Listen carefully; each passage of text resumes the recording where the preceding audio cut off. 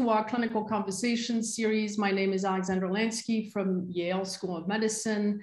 I'm the editor-in-chief of the new journal for the Society of Cardiovascular Angiography and Intervention, SCAI. We're here to discuss the SCAI Expert Consensus Statement on sex-specific considerations in myocardial revascularization, published in the current issue of SCAI. And I'm absolutely delighted to be joined by Dr. Dawn Abbott, who's professor of medicine at Brown University and co-chair of the consensus statement. Dr. Suzanne Baron, who's director of interventional cardiovascular research at Leahy Medical Center and deputy editor of SCAI. Dr. Jennifer Tremmel is associate professor of medicine at Stanford University, and Dr. Roxana Mehran is professor of medicine at the Icahn School of Medicine, Mount Sinai in New York. So I want to thank you all for taking the time to join me today in this discussion on our consensus.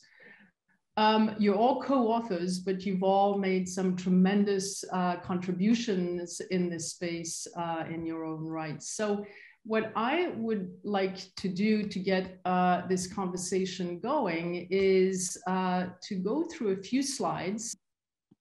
Great. All right. So I think the first thing I'd like to do is to really commend the working group, the writing group, and really highlight the fact that we had some true experts, not just representing the United States, but also this is an international consensus and represents many people from around the world. So this is a comprehensive review of evidence from revascularization in female patients, and it follows an outline of a guidance document. We discuss the epidemiology of ischemic heart disease. We discuss some of the diagnostic tools to guide coronary revascularization. And of course, we dive into revascularization of the whole spectrum of coronary syndromes, from chronic coronary syndromes to acute coronary syndromes, including cardiogenic shock. We discuss some patient, device, and lesion-specific revascularization issues as they pertain to female patients. And then we dive into some of the vascular access issues, bleeding issues that are so relevant to our female patients. There's a really fantastic section on adjunctive pharmacology. And then we end the statement on health status outcomes in female patients. I think one of the real strengths of this consensus is that we highlight for each one of these sections some critical gaps in evidence. So why did we do this? I think the purpose of this SCAI consensus was first and foremost to summarize the available evidence on myocardial revascularization in our female patients. Secondly, we wanted to identify disparities in outcomes that are not necessarily addressed in current revascularization guidelines. And then we identified gaps in evidence that can prompt prospective investigation, and we feel that this is one of the key components of this consensus. So what I'm going to do here is just give you a little bit of a tasting menu of some of the key issues that we discuss in this consensus. Of course, I'm not going to be comprehensive given the time limitation. But first and foremost, we discuss the prevalence of cardiovascular disease and highlight some of the differences here, particularly in the older age group with lower prevalence in the female patients. And then we discuss overall the trends in cardiovascular mortality and what we see the excess mortality in the early 2000s and the tremendous improvement in mortality over time, with increased awareness in terms of primary and secondary prevention. In terms of the incidence and etiology of coronary disease and AMI in female patients, I think we do a good job in highlighting some of the differences between men and women. And in particular, we call out MI with non-obstructive coronary disease being much more prevalent in the female patient population.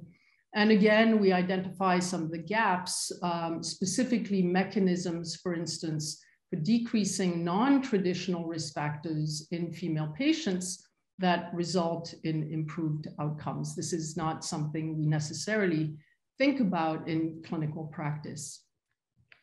In terms of the diagnostics and invasive physiology, we discuss in quite a bit of detail the fractional flow reserve and highlight some of the evidence showing that females have higher FFR values for the same degree of stenosis compared to male patients, but that women have a similar clinical benefit with FFR guidance compared to male patients.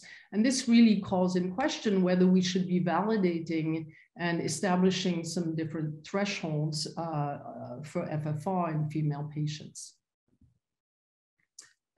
We go into quite a bit of detail in terms of revascularization options for female patients with multi-vessel coronary disease. And we highlight here the evidence based on randomized clinical studies that demonstrate that despite the fact that female patients, in fact, have lower syntax scores, they seem to do better with bypass surgery compared to multi-vessel PCI. And this really goes against or is not necessarily highlighted in the current guidelines, where there is true equipoise between PCI and bypass surgery, particularly in the patients with preserved ejection fraction. What we point out in our consensus is that this is an area that requires more randomized evaluation for female patients, specifically comparing bypass surgery to multi-vessel PCI. In the context of ST elevation myocardial infarction, this has been problematic and continues to be problematic. There's continues to be about a twofold higher mortality rate in our female patients in hospital. We've seen that there is a higher mortality rate, particularly in the younger age group. And once again, we identify the gaps and specifically what are the optimal pathways of care for female patients with ST elevation myocardial infarction. And this is particularly relevant given the evidence for the disparities in care between women and men. We see this time and time again. This is acute myocardial infarction without shock, where we see that women have fewer performance measures and undergo less PCI. And in the context of AMI with cardiogenic shock, once again, we systematically see less angiography being performed, less PCI being performed, and less mechanical circulatory support. And we've seen this over the last 2 decades. This is new evidence coming from the first issue of SCAI, so really hot off the press, showing in a rather large series of patients that for female patients, delayed use of mechanical support really leads to dismal outcomes. We're looking at survival here and worse outcomes in female patients compared to male patients. And that escalating the number of inotropes prior to mechanical support once again leads to really terrible survival rates and worse survival rates for women compared to male patients. And while this is not definitive evidence, clearly as we identify the gaps here, that we should probably identify sex-specific algorithms for the management of cardiogenic shock in our female patient population. So this is just, again, a tasting menu. And I think this consensus is a comprehensive summary of available evidence on myocardial revascularization in female patients. It identifies important gaps in knowledge as a result of underrepresentation or complete absence of data for female patients. It identifies areas where clinical decision-making may remain ambiguous, and it certainly highlights areas of need for additional prospective investigation. So with that, I would like to kick off our conversation here and just open up, maybe first discuss some of the disparities in care. And I'd like to maybe ask Dawn to lead off the conversation, but do you think that our consensus will in some ways address some of these disparities in care and kind of move the needle in that way? Yeah, thank you, Alexandra, for that summary of the important aspects of the document and new literature that's coming out. And really, it's coming out on a daily basis. I think one thing I learned from being an author on this consensus is that when we're looking at the outcomes of women and in all of these different segments of the document, we're trying to retrospectively look at data that we need to collect prospectively. And I think one important lesson I learned from this is that we need to take care from the beginning to identify women for trials and include them here. I think our document's going to be critical at identifying areas for study and getting women into the system for trials. So I think it will reduce disparities in care in opening people's eyes to what's been lacking so far and having them look at the data they're using day to day in a different way to when they're applying it to patients. And I think that will definitely broaden out how women are being seen in the cardiovascular arena. Jennifer, what do you think? Do you think this is going to move the needle in terms of some of the disparities that we've seen? Yeah, I mean, I certainly hope so. I absolutely agree with everything Dawn said. And, I think the differences and similarities between women and men are numerous.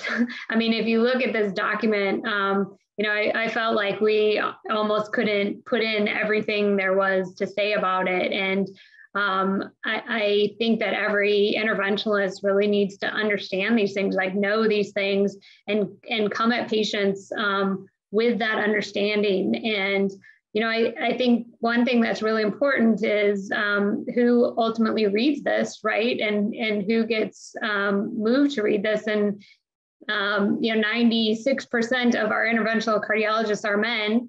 And we're all taking care of women. And, I know that, men care about these things too, but I think at times these kinds of documents are kind of thought, well, that's what the women are taking care of. And you look at our panel, here we are taking care of this, but, we're only a small group taking care of these patients, and to only have a small group really understand all these granular details is not acceptable.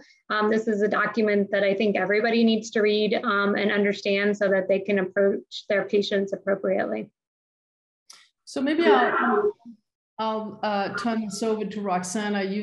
You've done huge monumental efforts in trying to change how we think about the outcome, the management of women, as well as the whole female community. How can we translate? So we've documented this. How can we translate into something that is actionable? Thank you, Alexandra. I think one of the most important and I think unique parts of this document, very different than others, is that for every single topic, we identified gaps. And the gaps are not small, they're huge. And they speak loudly and palpably regarding the need for prospective evidence. And I think one of the things that Dawn and Jennifer already have talked about, and we continue to talk about in this very monumental effort by everyone here, is the need for more data, more evidence in women, and not just white women, women of all backgrounds. And how do we do that? By really organizing efforts to maybe design studies in women, testing different strategies. And I think you're leading some of that with Dawn and on several concepts, and I'm thinking about that as well. And it doesn't have to be, and we need to educate our male colleagues, but also remembering that sex concordance of treating women with heart disease, women who treat women with heart disease, that concordance is actually great for women. There's good evidence on that. There's now surgical evidence that sex concordance improves the outcomes of women, especially for women. It's not the other way. When women treat men, they still do better. No, but I mean, I think for sure, and unfortunately, there are very few female cardiologists. And as you all know, we're working very, very closely with SCAI-WIN, with, Women as One, and other organizations like ACC Women in Cardiology, AHA Women in Cardiology Council. Everyone is working hard to promote and dignify women in medicine, especially women in cardiology in leadership roles. I mean, I think I keep saying that maybe you and I, in those days when we were working together, Alexandra, and I would come to your office and we would talk about that, we've lifted up some of those big rocks on the road, but the gravel is still in our shoes. And so until we get there where we could get more women in leadership positions to actually lead these trials for the right outcomes and making sure we have enough women, we're not gonna get there. And I think, the collective efforts of the incredible leaders right here tonight show that times are changing and it's a much better day. And tomorrow will even be better. Thank you for that. Very inspirational. Suzanne, any comments on some of the disparities? I mean, I absolutely agree with everything that Roxana, Don, and Jennifer have said. I think really, the key here is going to be obtaining more prospective data, and in designing these trials, making sure that we design a trial in a way that we can encourage women to participate. And so that means being thoughtful about how we can get women to be involved in follow-up care, because as we know, women do everything. There's a lot of caregivers, they're working jobs. And so we need to make sure that we're designing a trial that allows women of all socioeconomic statuses to participate fully in. I think in also looking at outcomes that are important to those women as well. It's not just, the traditional mortality, MI, repeat rehospitalization outcomes that we should be looking at. We really do need to be thinking about some of these patient-centered outcomes as well. Things like quality of life, days out of the hospital, time free from medical attention, whether that's rehab stays and things like that. So those things also need to be thought about when we're designing these prospective trials. Right, and I'm so glad you mentioned that, because there's a whole section that you authored in our consensus that addresses that, and I think that's really important. So let me shift this a little bit, and I'm going to ask each one of you, in your mind, what area of outcomes, of women's outcomes in this interventional space, do you think is most concerning, is most actionable, where we need to really step in and make a difference, and that may in fact change your practice? So Dawn, I'm going to go back to you. Terrific. Well, I'll start by saying what I think is the strongest evidence for women is that devices work in women. We know stents work in women. We know atherectomy works in women, and maybe it's underutilized. We now know IVL works well in women. We have some more intravascular imaging data showing, women have as much calcium or more than men. Women have smaller vessels than men. I think we have the toolbox right.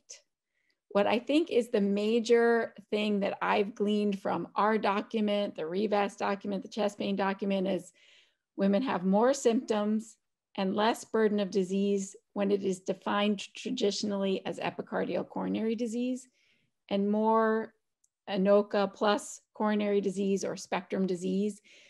And we just don't have a good way to, exactly phenotype women and what their symptoms are due to. So we keep going back to treating the epicardial coronary disease. And I'm sure that, Jennifer has a lot to say about that. But that's one thing that we highlight in the document, and that's highlighted in some recent guidelines that I think is really important.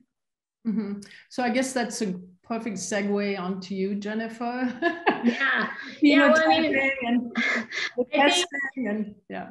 Yeah, I mean, I agree. I think, you know, Anoka, Minoka, SCAD, I mean, those areas, you know, they're great for, they're ripe for study, right? And, you know, I think we're learning a lot about them very quickly. I'm actually very encouraged. I think there's a lot of people in the interventional community looking at these things. You know, SCAD took a long time, it seemed like, to get anybody to recognize. And, you know, with the help of, I think, you know, many interventionalists, male and female, on, you know, panels and that sort of thing, you know, the word finally got out. I think people are much better at recognizing it, kind of knowing what to do, having conversations about it. So, you know, I think it's a big area, but I also think that, you know, there's good interest in it, and that we're moving in the right direction.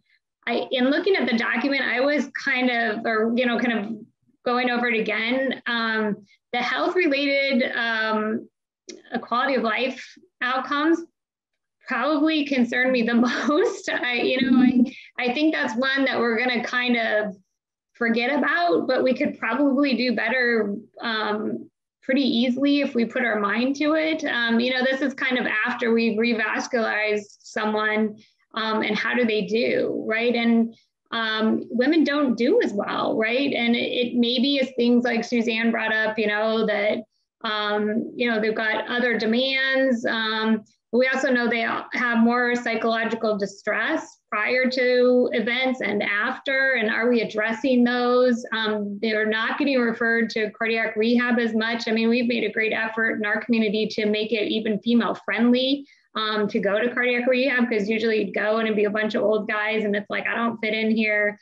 You know, so I think that's an area where I'd really like to see some improvement in it. I think part of the problem is that it starts to feel maybe out of our realm, right? Well, if I put in the stent, I'm good, you know? And it's like, who's going to address that then? You know, and that's, the procedure takes 20 minutes, you know, but this is the rest of their lives. Yeah. Roxana, what are the areas that concern you the most? And I think thanks, Alexandra. I think, you know, all of these are, so much concerns me. I don't know where to begin. The big concern is the daunting statistic that we've made no progress at all in the last 10 years, in the last decade, in improving after a myocardial infarction. And in fact, there is an increase in the younger women presenting with an acute myocardial infarction, both in the US and Canada. I think the statistics are daunting for women, and we have less awareness of all of these things.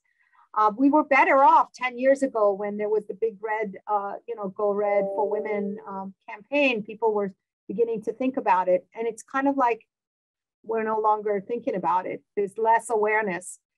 The socioeconomic divide is tremendous. There is also a digital divide, and we're in a digital world with a digital divide, and a very, very difficult thing. And women are disproportionately challenged by the socioeconomic issues. They're mostly single mothers in low socioeconomic regions of the United States, not in low socioeconomic arenas. So there's a lot. But everybody, I always say, everybody needs a Jennifer Tremmel in their cath lab so that they can actually evaluate and give women diagnoses. If you listen to one of her lectures where she presents and explains the microvasculature and the evaluation and understanding flow, and then really trying to explain that to your patients so that they don't think they're crazy with their syndrome. And now that we know how to diagnose it, now we've got to think about, how do we treat this? How can we improve outcomes of these women? To me, that's a huge, huge low-hanging fruit that we absolutely must address. You talked about cardiogenic shock, and you, Jennifer, talked about rehabilitation. All of these things go hand in hand. We're just referring less and less women to therapies that we know would be beneficial for them. And lastly, I want to say that the quality of life measures have been based on what's important to men. We haven't sat down to talk about, is the quality of life different than that of a man? And are your measures, Suzanne, wrong? Because your Seattle Angina questionnaire and all these other things are talking about things men do, not things that women care about, like getting to childcare, doing laundry. Who asks that? Or taking the kids and walking the kids to school. All those kinds of things that are important for women. And we're not really following those. We're not looking at those. So I think we need to stop comparing women to men. We need to just study women prospectively for the outcomes that matter to them the most. Excellent. So let me shift. My next question, Suzanne, is going to be, if you had to do one trial in one area that covers all our consensus, what would that be?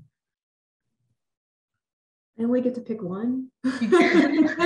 Each one. Like, wow, that's a toughie. No, that's a little hard. Look, I think, as everyone said, that one of the things that I was blown away was by how many gaps there really are in the evidence of what's going on there. I think for me, the thing that stood out the most, and if I had to design a trial, hopefully I'll get to do that someday, that'll be really cool. I think really was looking at women's outcomes with regards to cardiogenic shock. We know that, women present with STEMI, we see cardiogenic shock, heart failure, right ventricular, infarction more often with these women. We know they're less likely to get mechanical circulatory support, but yet they may be that group that derives, more benefit from earlier mechanical circulatory support. And since we know cardiogenic shock has such a high mortality associated with it, I think really understanding how women do in the setting of cardiogenic shock, and is there a sex-specific algorithm that we should be actually following in this patient population, I think could have a huge impact with regards to outcomes for women. Yeah, totally agree. Couldn't agree more. Jennifer, I think I know what you're going to say in terms of the one clinical trial, but what area would you investigate? Oh gosh, I didn't know you were going to ask me to. I was like, phew, God, I didn't get that one.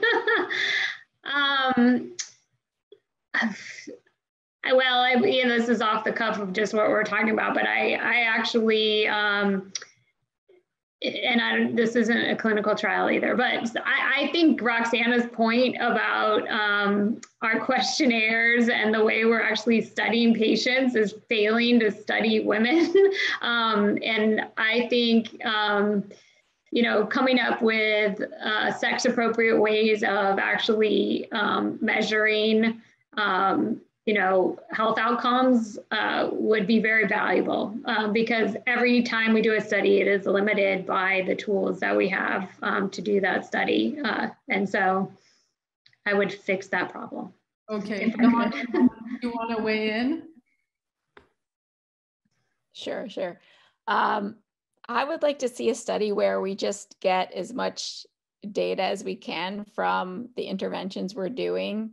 So just do a study where we're routinely collecting information about both the epicardial and microvasculature and pre and post intervention, and then looking at different interventions to try to improve outcomes in those patients, including women that have more than one disorder. I think that would be very important. Yeah, so more broad-based. Yeah. All right, can I just maybe shift the conversation a little bit? And, Roxana, you on the guidelines that just came out 2021. I have to say I was impressed that right up front, you're dealing with disparities, sex and racial disparities, and right off the bat. Do you think the guidelines address sex-based issues adequately? Do you think that this consensus is, helps or amplifies that? What's your perspective on that? Thank you for that. It's a tough question, and it's the guidelines are really a huge amount of work by large numbers of people who basically look at the evidence, and it's really very much evidence-based. And then when there is no evidence, there's some consensus around that. And unfortunately, just due to the fact that we enroll so few women in our clinical trials, we never have enough evidence for a single clinical trial to give the class 1. You need to have, for class 1 evidence, you need at least 1 to 2 or 2 clinical trials. And then, of course, you need meta-analyses that actually show, for the smaller trials, that actually show the evidence as well. These are impossible to have for women. And until we notice and focus on clinical trials for women rather than for making inclusion criteria that would then bring in women. So if you do a study on angina with non-obstructive coronary disease, you're going to have 60, 70% women. If you do a TAVR study with a small annulus, you're going to get 70 to 80% women. And those are the kinds of things that I want to be involved in. I want to make sure that my inclusion criteria or my exclusions don't exclude women, and my inclusions include more women. Mm-hmm. And either we focus on them 100%, or we do these other manipulation of inclusion and exclusion criteria to answer questions that would then be important for women. But I also think we need to re-understand and re-evaluate how we're looking at endpoints. And I think the endpoints, and when we talk about patient-centered outcomes, have to be somewhat sex-specific if we're talking about women. And maybe those very, very traditional endpoints no longer work for women. And I think we just don't know what's important and what's not, because we just never have had that much data. But I think the times are changing, and I think we're all working hard to design studies that would include more women, but more importantly, also women of multiple backgrounds. If you think we don't have enough women in our trials, imagine how few of African American, Hispanics, and other races. The racial disparities are even more profound than the gender disparities. And I think that we put all of them in one bucket. Oh, women compared to men. Well, within the women, there are, African American, Hispanic, with different cultural and important different issues and risk factors. So we have a lot of work to do, and it looks daunting and like, oh my God, we're never going to solve this. So we're walking before we run by doing some of these interesting trials that would include more women, and then also thinking about trials that would have just women, because one day I'd like to see guidelines for women. Mm-hmm. And until we get there, we need to build the evidence, and it's going to be up to us. And I think we'll do it. Hopefully in my lifetime. Yeah, it's ambitious, but I'm with you. So Dawn, I'm going to give you, as the co-chair of the consensus document, I'm going to give you the last word. And maybe just to put in context this consensus document, given the updated guidelines that just came out, and how do you see these complement each other? Yes, thank you. I think not only the revascularization guidelines, but the chest pain guidelines that just came out also really did a phenomenal job at really mentioning that women may have different features, to really stop using the term atypical for describing symptoms that individuals have, and talk about possible angina and what that encompasses for individuals. I think if you take those two new guidelines, and then ours is extremely complementary, because the large guidelines and the working groups don't have time to delve into the data, the strength of the data. As Roxana was saying, they can't even think about going into recommending different things for men and women. And that's where our guideline really supplements the knowledge. So you can go to those guidelines, but then when you really want to know, do the guidelines apply, equally to men and women, you can go to our consensus document and look at the individual sections and see where the proof is really strong and where it's not. So I hope people will read it. So I want to thank you all. I think this was a great session. I want to see this consensus as a companion to the guidelines. Thank you so much for joining us today. Thank you for your contributions on the consensus, and thank you for all the work you continue to do on a daily basis to advance the field. Thanks so much.